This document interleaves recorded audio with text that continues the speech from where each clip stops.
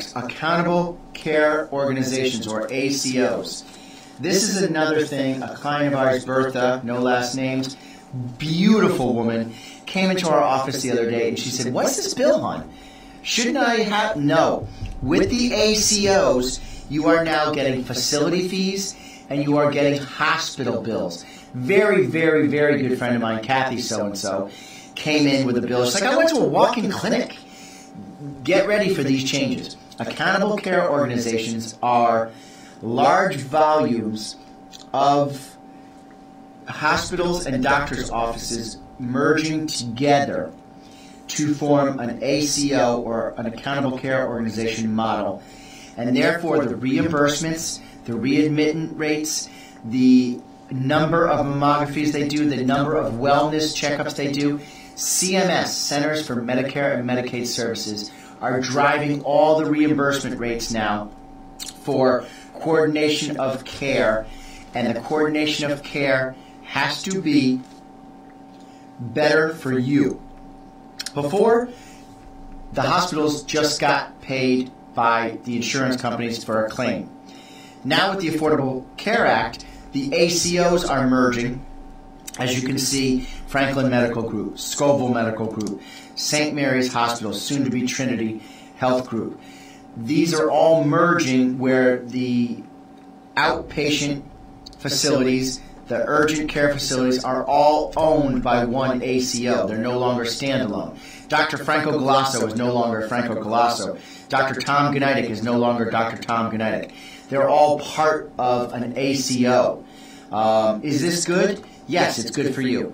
Is it bad? Yes, unfortunately it's bad for you because you will be getting more fees. Every time you see a physician now, every time they check your x-ray, there's another fee. It's no longer just a copay. Are we working on SB 811? Yes, we are. SB 811, I've discussed it several times on the show, is the right to get the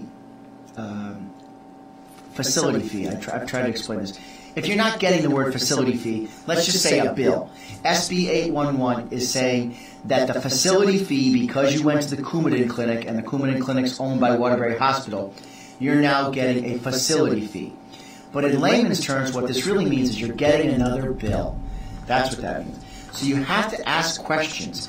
You must call my office.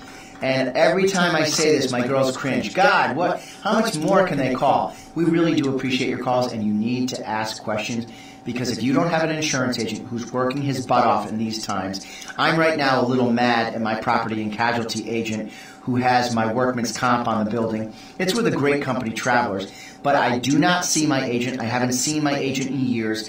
I keep getting a rate increase, and I'm saying to myself, in these economic times, you should be hustling for my business.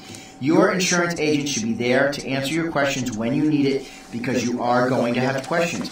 Am I going to get a facility fee? Is this an ambulatory surgical center? The answer now, the fabulous Naugatuck Valley Surgical Center, I don't believe, and you can check with them at 203-755-6663, and anyone you talk to over there is intelligent. The fabulous Naugatuck Valley Surgical Center is now owned by St. Mary's Hospital. So I think it lost, and my staff will confirm for next show, I think it lost its independent status as an outpatient ambulatory surgical center. I think it's now owned by St. Mary's, so therefore it's billed as a hospital visit, which is actually disturbing because we see the bills on our end and we see angry people. All right? What is all this? It's called use of coordinated care. Medicare is expanding a major experiment this time to strive to keep seniors healthier by coordinating basic medical care, preventive. It's not preventative, it's preventive.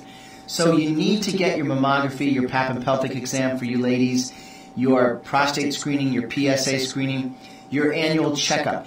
If you don't get these items, then the facilities are not going to get their CMS reimbursement properly. All right? So the total number of accountable care organizations in around here will be calling you. I've heard people call me and say, I don't want them calling me anymore. They have to call you to get you to go get your preventive, or they don't get reimbursed. And then they don't get paid. So it used to be before they would just get paid as you went to the doctor. All right?